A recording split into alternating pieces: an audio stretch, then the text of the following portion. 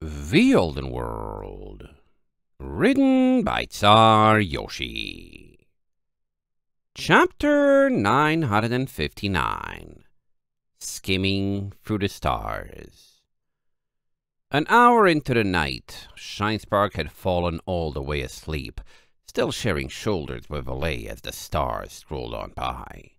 The temperature hadn't dropped much since midnight, and was right on the line where Valet couldn't decide whether to stay there and keep staring, or carry her friend down to test the new cabins. But the night sky didn't disappoint, so she stayed where she was. One of the most interesting properties of the Harmony Comet that powered the Dream was that its light didn't flood the area. It was bright and visible from a distance away like a shooting star, but compared to Iron Ridge, where half the city was aglow at night, the skies looked more like Ice Reach, where there were few light sources above ground to wash out the stars. In fact, she could almost see the stars directly through the comet, even though it was far and away brighter than they were. For the first time in forever, Valet was flying away at the start of a new journey under that sky, with a lot that was undesirable being left behind, flush with resolve, and a new relationship at her side. At least, it felt that way, even though she had been here as well only half a year ago, and she remembered all too well where that led. She looked at Shinespark on her shoulder, quietly rising and falling against her as she breathed. What was she going to do different? Shinespark didn't deserve her to mess this up again, and by mess it up, she meant worry too hard about playing it straight and ruin her own state of mind when everyone else was cool. So far, not caring and playing it exactly the way she usually would had worked wonders. Look how happy Shinespark was. But as the night wore on and Valet kept watching her friend, she slowly started remembering just how she had gotten stuck caring too hard last time. The first step in a long spiral of burnout. She wanted to care. How happy was she with herself? How happy was she really? Because there was a difference between feeling like you were royalty and treating yourself like it anyway. She had all her old mojo back, but did that mean she herself had changed? Or just the way she treated herself? For Shinespark, it didn't really matter. She was fine being a lazy fruit eater for her own sake, but what about when someone else she cared about got involved? Shinespark liked the way she was. She knew that. But being likable wasn't the same as being perfect. And while perfection was definitely unattainable, she could still get closer to it. But trying to better herself, even for a good cause, would throw away her entire current mechanism of just not caring. The mechanism that had gotten her this far compared to the Empire. If deliberately not trying to improve herself was what actually made her better, was she justified in ignoring her urge to do something with herself when she knew it was for a good cause? Valet scratched her head. It wasn't a distressing problem, not even close, because this was just a matter of her goals for the future, and where she was at right then and there was very good. But it was certainly confounding, and part of her warned that it would be very smart not to waste her emotional energy going in circles. If there was one thing she was going to learn from last time, it was to talk things like this over early. It could even be fun. "Hey, Shinespark," she could ask. "So, I'm feeling kinda good about things, and honestly, now that I have more in my life, it makes me feel like I want to be a better pony. But I've got no clue how to actually do that. But I want to. What do you think?" The more she ran over it in her head, the more it sounded like it would work. Shinespark wouldn't tell her to do anything that didn't matter, and it wouldn't be a lonely slog where she was accountable only to her own unreasonable expectations. This could work, right? but it kind of required Shinespark to be awake, and Shinespark was kind of enjoying a well-earned sleep, which meant she could rest easy tonight, with nothing that needed to be done. It was a pretty great feeling. Valet snuggled Shinespark and stared into the sky, figuring it wouldn't hurt to revel in it. Enough time passed that she almost dozed off, even though she had just woken up and wasn't tired. Right before that could happen, her vigil was broken by the sound of little hooves against the deck surface coming up behind them. Jam jars? No, jam jars would have loudly announced something already about the cuddling. "Hi," Starlight said, coming to a stop a few paces away. "What are you doing?" Valet turned back and winked at her. "Having a teenage moment, which you've got good odds of being at least 10, so come on over here." She patted her free side with her free wing. "What's up?" "I was looking for Shinespark," Starlight said, trotting up and sitting in the offered spot. "I've been reading this book, but if she's sleeping, it's not important." "Book?" Valet raised an eyebrow. "Yeah, though, she's pretty beat. Got up early to deal with meetings, and I think she's been running herself low during the whole boat renovation thing. Probably gonna carry her to bed soon." "Oh," Starlight nodded. "Well, it's the book Gazelle was reading when he, Valet squinted. "So I heard a little something about that from Jam Jars, but you haven't been extremely talkative about what went on that night. Recap?" "He was reading this when we found him," Starlight shrugged. "He said it told him how Garshiva eats cutie marks for her immortality, and then he started eating moonglass and getting stronger from the marks inside. I wanted to see what it was." "And it pertains to Sparky, huh?" Valet stretched a little, staring out at the star-strewn horizon. "What's in it?" Starlight folded her ears. "It's a diary by a mare called Seraphim. She used to have Meltdown's job almost 800 years ago. Then she left the Empire and retired to Equestria somehow. She hasn't written a lot about how so far, but I don't think she likes Garshiva.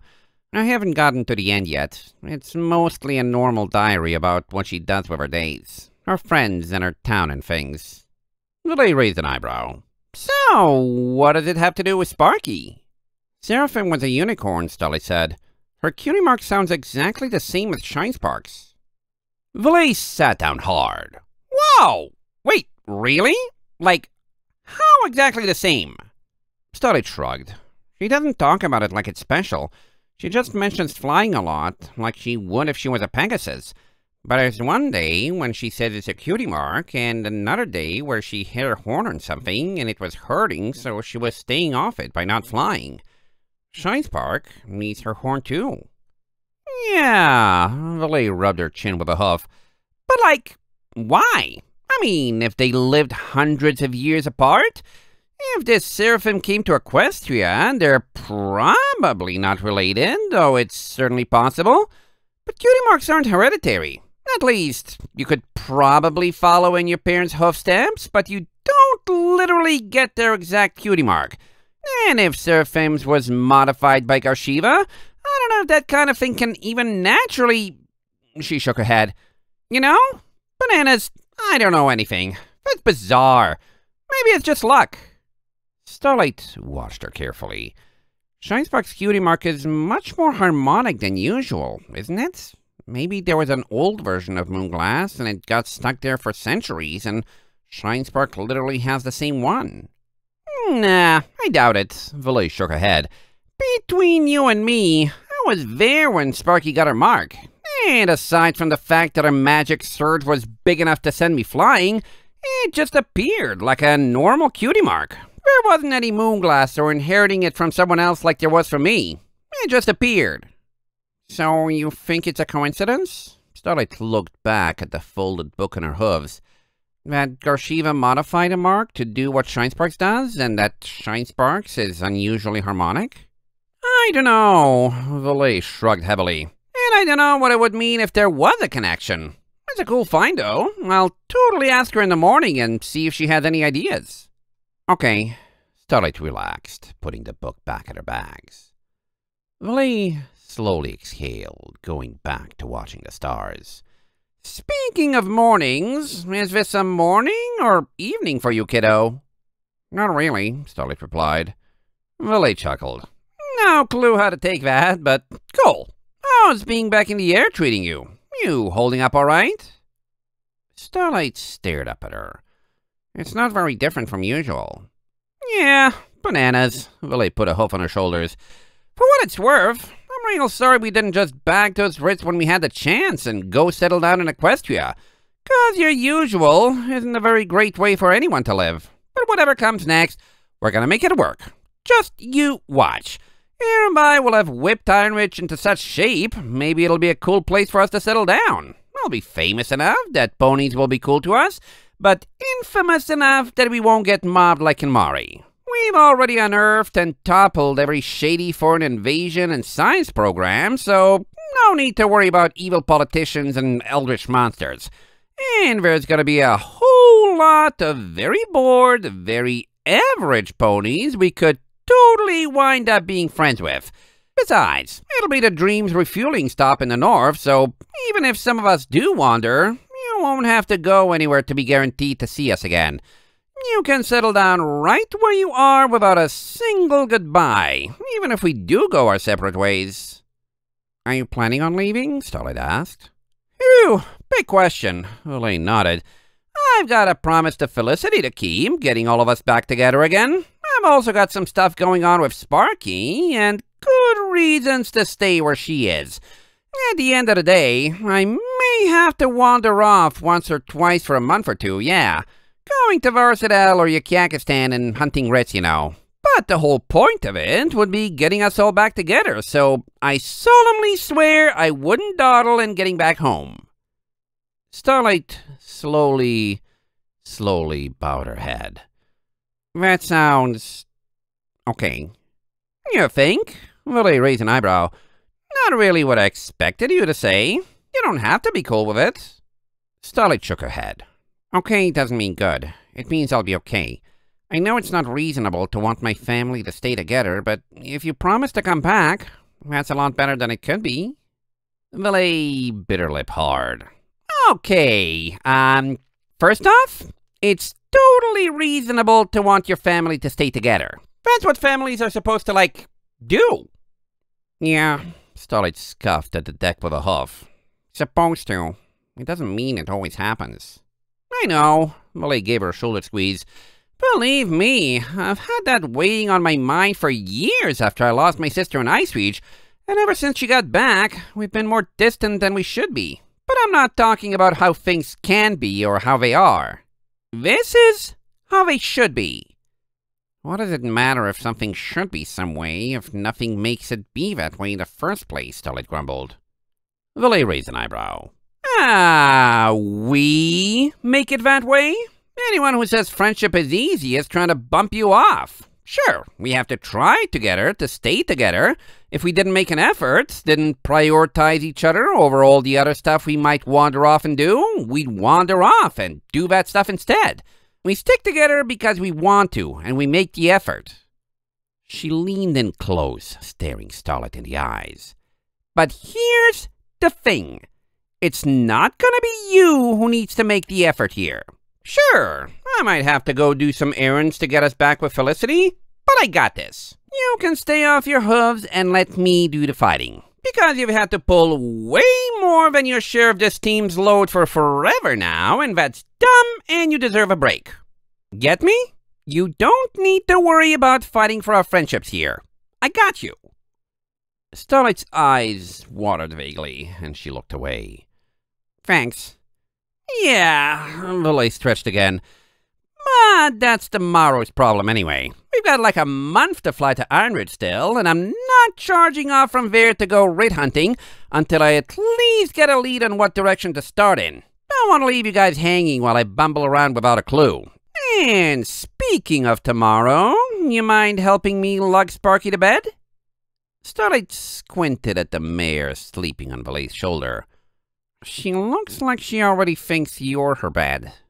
Heh, yeah, funny story. Valet flicked at an errant lock of her bangs. Like I said, teenager stuff. End of chapter 959.